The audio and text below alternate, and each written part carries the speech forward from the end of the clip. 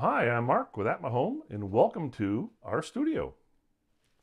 So today I'm going to walk you through everything we do in our post-production as well as our storage solution. So let's get started. Okay, what you're looking at in front of you here is the setup I go through. So let me stand back a little bit so you can see it. All right, but there it is. That's what I look at when I come in the morning. I love it because this is the scene of Italy. Out the three screens here actually show me the whole view I see when we're sitting in Siena, Italy. So that's what I get to enjoy. But let's look at the specs. Let's see what we've got over here. So what you're looking at is three screens, right? In the middle is an iMac. It's a 2020 iMac. It's got the latest generation at the time of the Intel processor, 128 gigabytes of memory, and a 4 terabyte internal SSD. So it's a very fast machine. And attached to that are two monitors. So I've got two monitors hooked up so that I have this full scene, right? They're all hooked up to the Mac, either directly to the Mac or through a daisy chain of Thunderbolt. Now, also attached to this thing, I have an Elgato Stream Deck that lets me kind of bring up different scenes that I can pre-program so I don't have to go remembering where they are on the Mac. And on the right-hand side is our storage solution. So I have two pieces of hardware here that we use for our storage solution. One is the OWC Thunderbay Flex 8, as well as the OWC MiniStack STX. And I'm going to explain these in more detail in a few minutes. So let's go back to the computer and take a look how it all works. So the first thing we have to do, of course, is bring our SSDs and our iCloud videos and things like that into the machine. And there's a couple things, right? One, on the Flex 8 over here, I actually have a couple of card slots, one for a CF Express and the other one for an SD card. And then, of course, there's an SD card reader in the back of the Mac. I can use either one. So let's take a look at what the setup would look like, though. All right. So here is Final Cut Pro. So that's what we use to edit all our videos, is Final Cut Pro. I love this program. It's really easy to use. You can come in here and just scrub along and see what's going on and lay down your clip. So it's nice and easy to use. I have a keyboard, but the cool thing about the keyboard is, check this out. I've got this, well, actually I can show you here. It comes off. It's basically this really cool, it's like a soft rubber silicone mat that goes on top of your keys. It has all of the Final Cut Pro, keystrokes. So I don't have to remember every one of them, because believe me, there's a lot of key tips you can do to make the editing go faster. So that's kind of a neat little thing. It fits on here really nice. It works really well. I really like it. When we're doing this video here I'm actually wearing a lav mic. And it's part of the Saramonic Blink 500 Pro set. So we use this whenever we're not filming in the actual filming studio. So it comes in two transmitters. I'm wearing one and one is in my pocket. And this is the other transmitter here. And there's also a receiver. And then the receiver is connected up to the camera. We actually are using an iPhone right now, my iPhone 13 Pro Max. And we've got the receiver connected to that to capture all the recording. And it's really nice because you also have a headphone jack. So for example, Valerie, who's watching what I'm saying, she's wearing the headphones to make sure there's no issues with the sound. And then the other thing that happens is that if I want to do a voiceover, so let's say, for example, we're on here, we want to do a voiceover, I can actually take the receiver that's currently hooked up to the iPhone and plug it into a connector over here that I now have attached to the Mac and actually do the voiceover. I can either use the lav mic, or I can use the transmitter as it is, because the transmitter actually has a microphone in it, and capture that off and be able to finish the edits that we want to do on the projects. On the left-hand monitor, I use this primarily to take a look at what's happening as far as performance is concerned with Final Cut Pro, because sometimes you're doing these videos, it takes a lot of processing power. So I have the computer's monitor up here. I can take a look at all the cores in the machine, as well as all the different apps that are running, or all the processors that are running the machine. Take a look at that at all given times. And that's important because one of the new features of the Final Cut Pro is an AI that cleans up the audio that takes a lot of processing power. And I'd like to be able to know that that's happening. The other thing I have is the background task monitor from Final Cut Pro up on the screen here, so I can see when it's transcoding or bringing in data or things like that, keep track of that. And then actually I will look at our two disk drives over here. Well, the one here is the Mac's internal disk drive. That's the 4 terabyte one. I want to make sure I'm not exceeding its size, because a lot of times when you're doing Final Cut Pro projects, they can get really large, as well as our backup solution. I'm going to talk about that in a second. So that's kind of what happens over here. And then on the right-hand side, what I do, let me bring this over here, is let's say there's a script like for today. Here it is over here. I can always access it. So if I'm sitting there doing the edits and I want to know what was supposed to be in what order, I can look at this screen and get that. Or any other things that I want to look at, I can look at on that monitor on the side. So it's a nice little setup for doing that. Now, here's the thing. When you create these things, it creates really big files, or it can be really big files. All right, so let's look at a couple of directories here. On the left-hand side, you're seeing what's happening in our storage unit, and I'll talk about that in a second. On the right-hand side is where we do all editing. So these are all the kind of projects we have currently going on here. Now, if you look at it, I can show you here in the backup, you see this thing, there's a Blackmagic A10 project. It's 32 gigabytes just to do that project. But if I look over here, it's CS 2020, I think it's 21, CS 2021. It was even bigger. So it takes a lot of space to be able to keep that there. Now, what did we used to do? We used to use these drives, these Seagate drives. You used to pick them up locally. You know, they're relatively inexpensive, holds 8 terabytes of data, but you want redundant storage, right? Or redundant backup. I would have to get 2 of these every time when they run backup, copying to each of the drives. It's amazing how many drives. This is like, you get the, I think we have like 20 drives or something like that. Now, we don't use those anymore because we now have the OWC Thunderbay Flex 8. You can see there's 8 drive bays in here. And what I have in here is I have 4 Seagate Exos X18 enterprise class disk drives, and we use those for archival backup. And the reason we use enterprise class drives is we want these to last for a long time. So these are the 4 drives here, and we do them in a RAID configuration. Let me show you here using the SoftRAID console. If I look over here, there's one called Flex 8 Storage 11/12/2021. I always label them when we actually created it. All right, so this is back in November of last year. Now, what you'll see on the screen here is that here is the RAID array. It sets as a RAID 1, which is a mirror. So RAID is a redundant array of independent disks. So basically, remember I mentioned before, I had to have 2 drives to do things, and I had to copy 2 times. Now what happens is, because it's a mirror drive or a RAID 1 configuration, if you notice the green arrow here, it's pointing to 2 disk drives, because these 2 disk drives on the left-hand side of the Flex 8, those are the RAID 1 or the mirror configuration. So when I copy backup onto these drives, I only have to copy it to the file on the drive. It automatically makes a mirror copy of it, so I don't have to worry about that. Plus, they're really big, because the drives that are in there, the ones on the left-hand side, the 2 here, they're actually 16 terabytes each. So when in a mirror, that means I have 16 terabytes of storage between those 2 drives. There's also a second storage array, all right? The other 2 here on the right, bays 7 and 8. And again, RAID 1 mirror, all right? And these are a little bit larger. I happen to pick up a larger drives. These are 18 terabytes each, so that's 18 terabytes more of storage. What's amazing, by the way, is I haven't filled up the first RAID, so we got plenty of places to archive off all our projects, right? So the really nice thing about this Flex 8 is it has lots of ports on it. So in the back of the unit, it has 2 Thunderbolt 3 ports on it, as well as a DisplayPort 1.4 port, which means if we want to hook a monitor up this DisplayPort, we can to the back of that unit. Also, inside the case, it can handle 1 PCI Express card. Now, we happen to choose a Sonnet Allegro PCI Express card, giving us 4 more USB-C ports.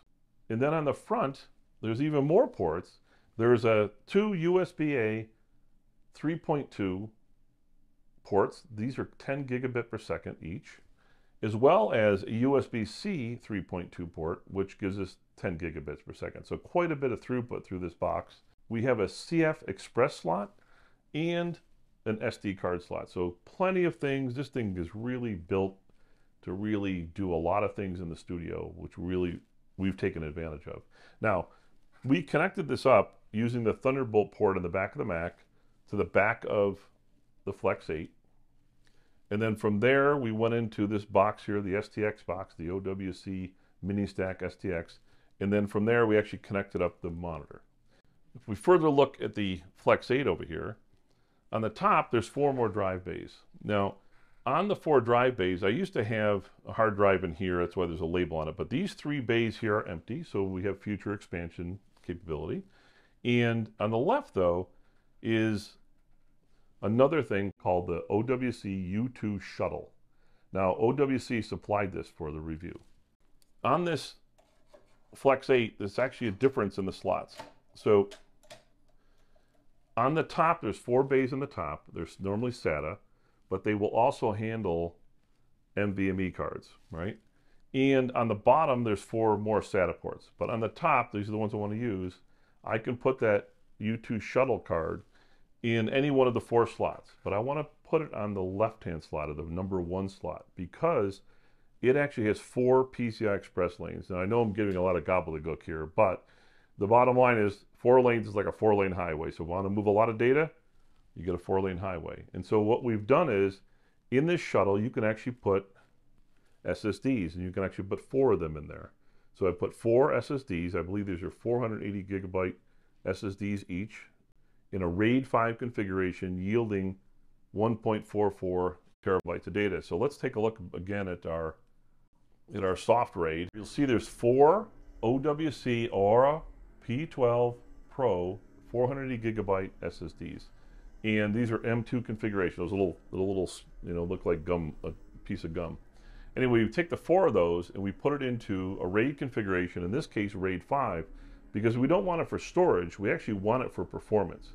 So, for example, if we wanted to go and drive a project through Final Cut Pro, not using the internal SSD of the Mac, but use it in the Flex 8, we can use this shuttle here and get really great performance. And at the end of this thing, I'm going to show you some of the performance numbers. That's the U2 Shuttle. It's really cool because it just slides into that slot and gives you this capability. Now, the other thing that OWC sent us was the MiniStack STX. And this thing here, when we got it, I'm like, well, what am I going to use it for? And then all of a sudden I realized this is cool because the STX actually has 4 Thunderbolt 4 ports in it. Now, 1 port is used to talk to the Flex 8, which then talks to the Mac. And we used another port to connect up to this monitor over here. So that allows us to drive the monitor. Now, there's 2 more ports. And get this, I've got attached to one of them, I have a Samsung T7 SSD. And this sucker is really fast for a portable SSD. So he's hooked up there in case I happen to have data on there, or let's say I want to put the data on there and bring it somewhere else. It's very easy to slip in your pocket and away you go. So that's the STX as far as ports are concerned. But inside the STX is what's really interesting. One thing you can do is you can put a single M2 style SSD in there. And so they also, inside of this, when they did it, they sent us an Aura Pro 4 from OWC. So this one here is 2 terabytes in size. So imagine I've got a 2 terabyte drive in here, SSD in here. So I've got 4 terabytes in the Mac. I've got 1.44 terabyte SSD in the Flex 8 and 2 terabyte SSD in the STX. And that means that if any performance is needed, I've got the capability in all these units. The other thing that's in here is that while this has been talked about an archive type of thing, right? Remember those 4 drives in the bottom area? Well, the really cool thing is that I want to be able to back up the Mac.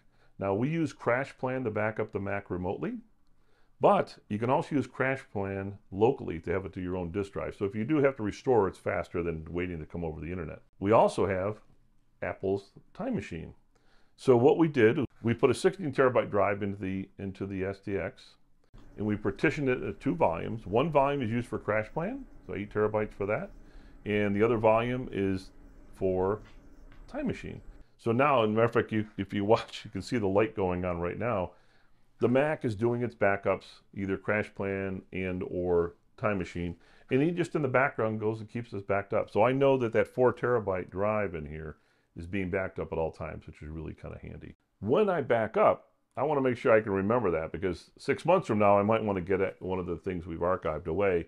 Well, I have a spreadsheet over here, and that spreadsheet is where I keep track of it all. So this is a little bit of a manual process, but I always do it when I make the backup. I copy it over, I make sure the copy is finished, I compare the 2 directories, and then I mark down in the spreadsheet when I did the backup or when the project was completed, confirmed that it's been transferred. That's what confirm is, and then the name of the project, and then what drive it's on. So that's kind of how we do the archival stuff that's here.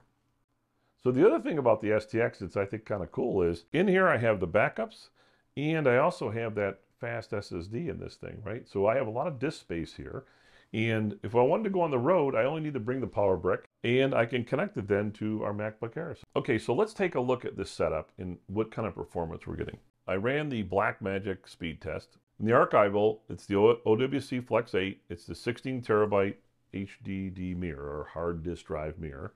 Okay, so I ran the test on it. I just did it on the one mirror.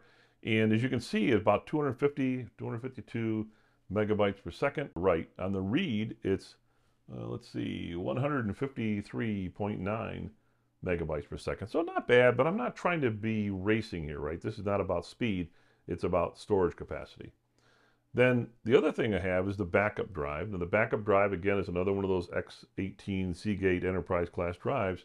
And as you can see here, when I run the speed test of that drive, I'm getting again around 250 on the writes and about 254 on the reads. So it's actually on the STX. The STX is actually faster than Flex 8 as far as accessing those drives. And I think the reason is that this is just being used as a single drive, where the OWC Flex 8 is a mirror drive. So this takes a little bit of time because you're doing the mirror. On the performance side of the fence, if you look at the iMac just smokes everything because it's an internal SSD. It's 4 terabytes, right? But look at it, it's 2,500 plus megabytes per second write and 26 plus megabytes per second read. So very, very fast. So if more I can do here inside the machine, the faster the production is going to be on the project. So now if I look at the U2 Shuttle, remember the U2 Shuttle from OWC is sitting inside of the Flex 8 box here. And when I run that performance on the 1.44 terabyte SSD in the RAID 5 configuration, then I'm getting around 955 megabytes per second write. And I'm getting, oh wow, over 1,800 megabytes per second read. Coming down here to the M2, right, or the OWC STX M2 SSD. Remember, it's 2 terabytes, but it's not in a RAID configuration. It's just a standard drive. Then I'm getting around 680 on the writes, and I'm getting about 780 or so on the read. So it's very fast, but it's not quite as fast as the U2 Shuttle because he's not a RAID 5, right? So that's kind of performance there. And then, as I mentioned, we do have a Samsung T7 SSD. It's one of the fastest ones we've found for portability. If I just want to bring a small portable drive with me, it's great. And it does pretty good. It's about 622 megabytes on the write and another 846 megabytes on the read. Now, keep in mind, this is our configuration. Your speeds are going to vary, obviously. But it kind of gives you an idea how we've set this up and why we set things up, right? So the archival and the backup, it's not about speed. It's about storage. And then doing projects where we're actually producing things with Final Cut Pro, it's about speed. As you can see, it's a pretty sophisticated setup, and it's taken a long time to figure it all out. And there's a few people that helped along the way. Photo Joseph, Nikki's son with Tech Nikki Speaking, Jared Poland from fronosphoto.com, and finally, Future Media Conferences, because I go to a lot of their different conferences and we meet all sorts of great people that are really experts at things, and you can really learn a lot of things from those folks. That's it. That's our post-production setup. So I'm going to put links to everything I described here in the description below. And please don't forget to subscribe to our channel. And thank you for watching.